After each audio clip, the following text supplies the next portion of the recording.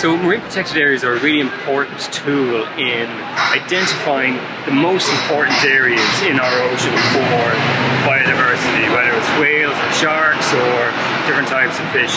And properly designed, well-managed marine protected areas have been proven that they can restore biodiversity. What we're trying to do with the MPA process is to ensure that we meet with as many groups and organisations as possible. The process has been a 6-month public consultation element to it in response to Professor Tasman-Cool's expert group report.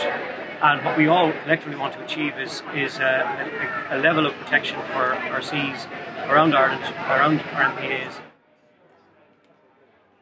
The government said they'd have 10% protected by 2020. They missed that deadline. So I don't believe that they'll have 30% protected by 2030 without us protesting, without us demanding that it's done, and that it's done in the right way. It's backwards.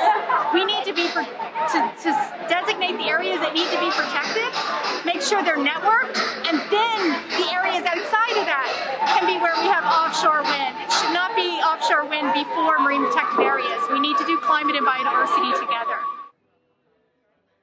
Possible, and 30% needs to be the absolute minimum. The science is actually moving on. The science is saying we need to be protecting more like half of the oceans by the end of the decade. And we need areas where there's no fishing or no extraction going on whatsoever. And all of this is possible, it's doable. We have great scientists in this country, we have great communities, we have great activists.